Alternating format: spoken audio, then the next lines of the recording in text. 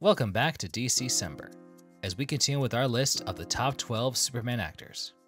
With me today is cosplayer Michael Burns and director of the movie Superman World War, Don Callahan. Now that Christmas just practically here, we can move on to our top 1 picks. Look out! Maybe you ladies haven't heard about me. Tim Daly, yes. I love that show.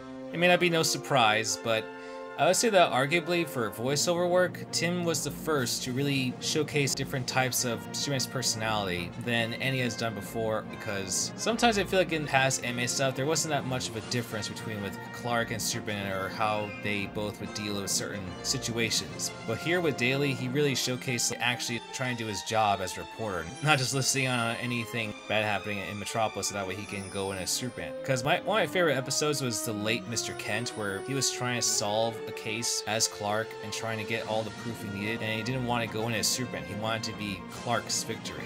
And that led to, I think, my favorite line in the entire series. But I am Clark. I need to be Clark. I'd go crazy if I had to be Superman all the time.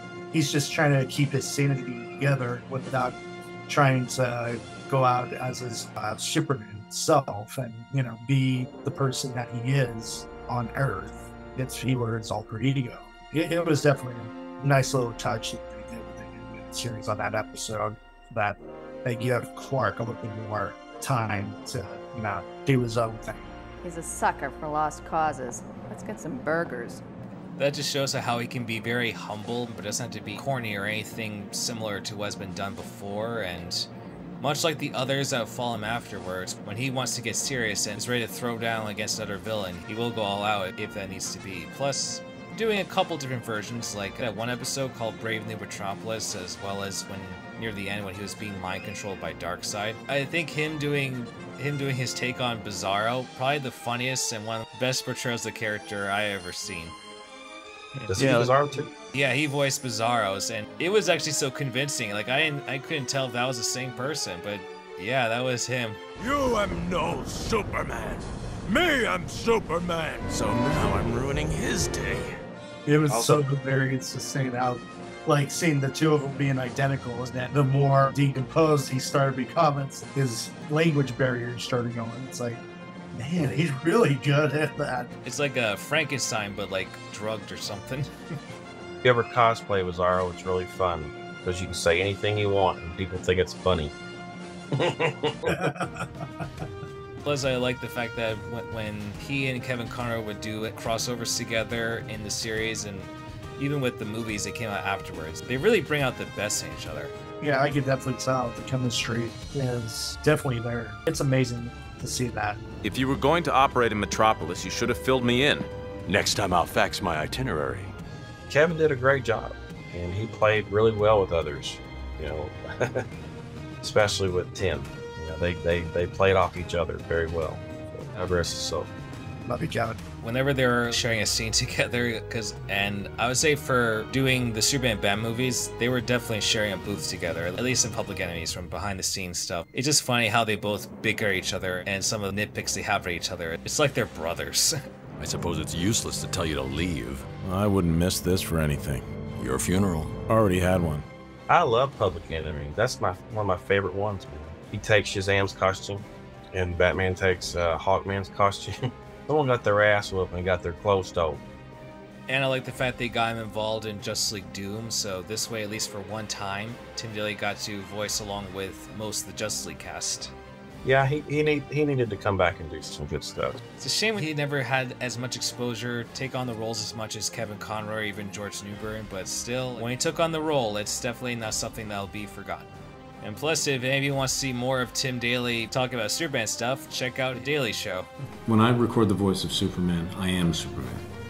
I'm Kal-El, son of Jor-El, raised on the planet Earth as Clark Kent. I fly. Yeah, they did a little skit with it. It was him and his two other people that were voice actors played around. Did he have a son that does it too? Yeah, usually in the segments his son's involved, but yeah, there's one episode where he got really engrossed and really felt like he was being Superman, and so the son called in both Nathan Fillion and Michael Rosenbaum to try to help him out of it, but they just They just got in their roles and even like dressing up in hoodie pajamas of their characters. Let's fly! Hey, great!